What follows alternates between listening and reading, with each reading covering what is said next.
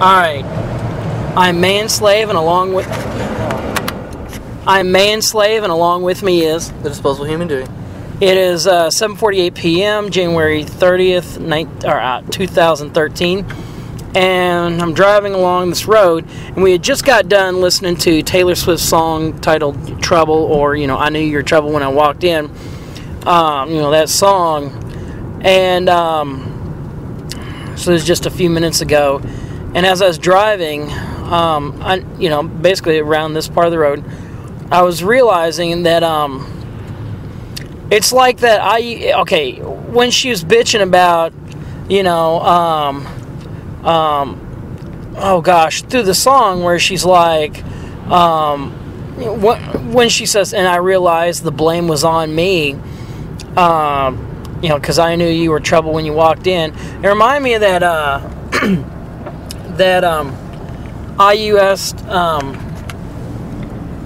the IUS Feminist Alliance flyer. Remember? Yeah. If we speak up, then it's like then we're loud, and if like the bitching that they do, right? Yeah.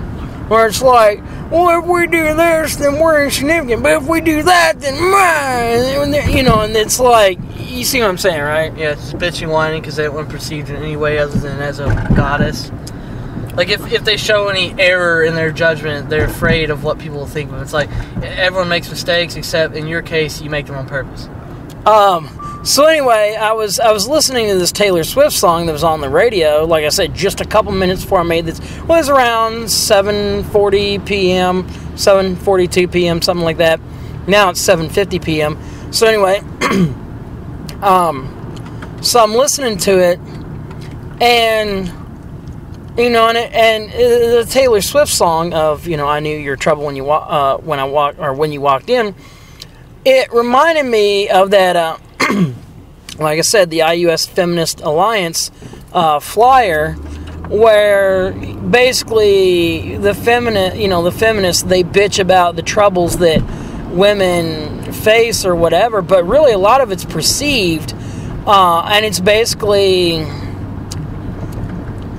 Anyway, it's basically like a spoiled brat child syndrome. Would you agree? Yeah, pretty much. Alright, so, so in the song, basically, apparently Taylor Swift is making bad judgment decisions because she knew the guy was going to be trouble when he walked in the room or whatever, and yet she still basically got with him and was in a relationship or whatever. So, it's about, women being trapped within, lackluster,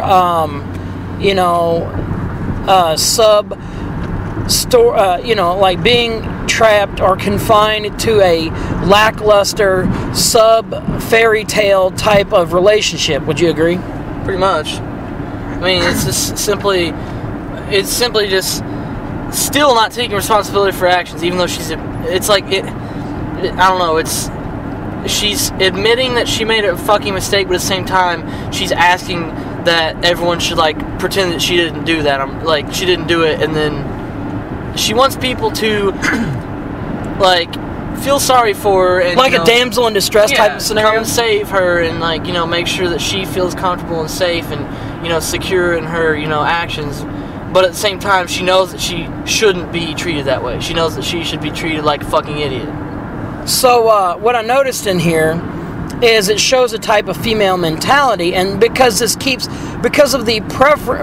how prevalent this type of mentality so much surfaces. Like I mentioned, the volcano and the lava tube type of situation. The relationship between feminism and female nature is like a lava tube and a volcano, and so anyway,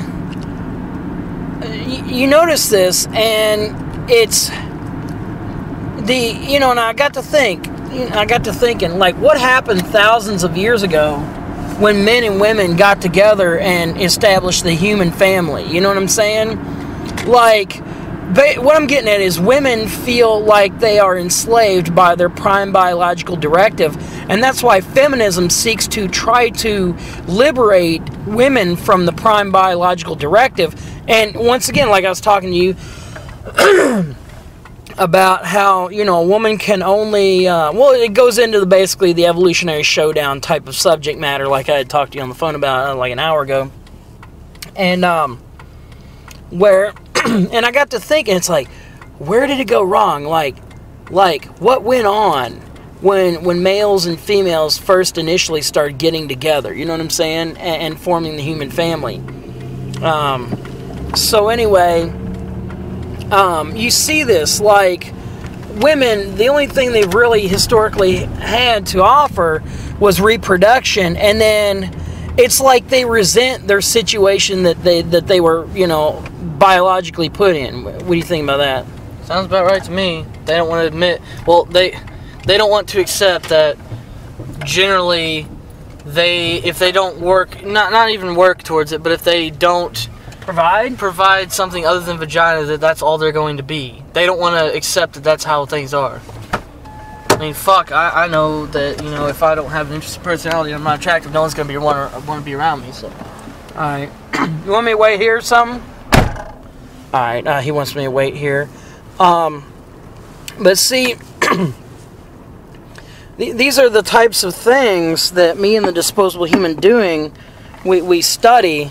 Now we had just arrived at our destination of, like, whatever, because I just picked him up, right before I started making this recording. I just picked him up from his house and brought him into town, because I had to go into town also. But, I mean, you notice, see, we analyze this stuff. We just don't have a conclusion. We try to figure out why women are like this, because we originally thought that if we served women and treated them well and all that, then they would reward us with, you know, some type of happy life, you know, and we would win female approval and feel like we've managed to be a successful person in terms of, you know, what we did with our lives. Well, you know, anyway. Not necessarily monetarily successful, but, you know, in the sense of a personal character. But, you know, the female seems to be,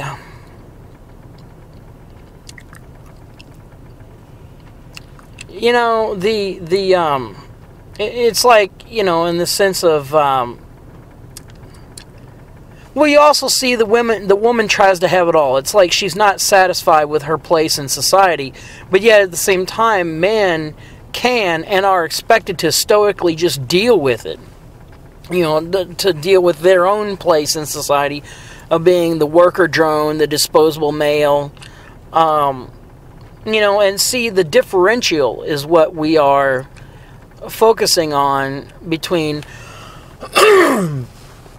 the male and the female, and the reason why is because we were brought up from childhood believing that equality is the way things should be, and it turns out that we were sold a lie. Women don't want equality; they want preferential treatment, and they use the Trojan horse of equality to basically sneak in and invade. They usurp from men, they invade so many aspects of a man's life, and they really, women are like a con artist, you know, they use confidence tricks and this and that. They make the man believe that she is capable of functioning on his level, and whatever it takes, because the female is the predator within the porcelain doll.